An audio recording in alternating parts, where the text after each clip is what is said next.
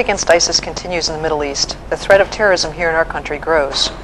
You may have seen recent news reports about threats to service members stationed here in the United States. Extremist leaders have called for lone wolf attacks against Americans and Europeans, both home and abroad. When we deploy overseas, we're briefed on personal safety precautions and encouraged to be more vigilant. We are asking you to put these same deployment rules into place here. Limit time in uniforms outside when you're not at NMCSD. When you commute to and from work, wear civilian clothes, change into your uniform here. Vary your driving routes and times to your home and work. Ensure your vehicles are locked while driving.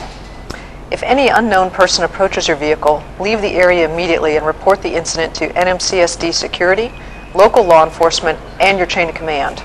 Be aware of your surroundings. Look for any suspicious behavior. Limit your work conversations in association with the military while in public. If questioned about your military service, change the topic or provide only general information and report such questioning. When you're home, do not answer the door for anyone you do not know until they have been properly identified.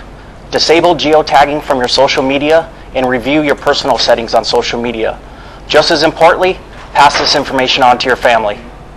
As the battle against ISIS continues, the threats to our safety will continue to grow. You are valued members of the NMCSD team. Stay vigilant and stay safe. Thank you and carry on.